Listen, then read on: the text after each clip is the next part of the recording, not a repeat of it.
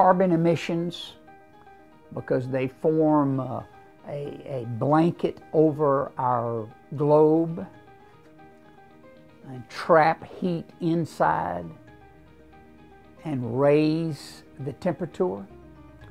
The scientific evidence is pretty clear on this, although not every scientist agrees what the cause is.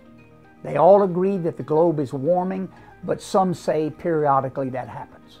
I'm not a scientist, I'm not sure, but I think we ought to do the smart thing and do the kinds of energy that would minimize man-made global warming, if in fact it exists, and maximize our liberty.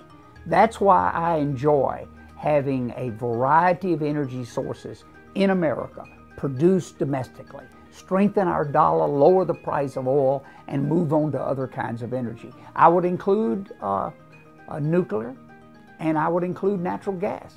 Natural gas particularly is safe. It can be drilled properly with fracking below a certain level, and it's clean. Nuclear can be safe, but it's not safe now. We store nuclear fuels at each of these sites. I would open Yucca Mountain and store it wisely and well. I would use everything in America to be free.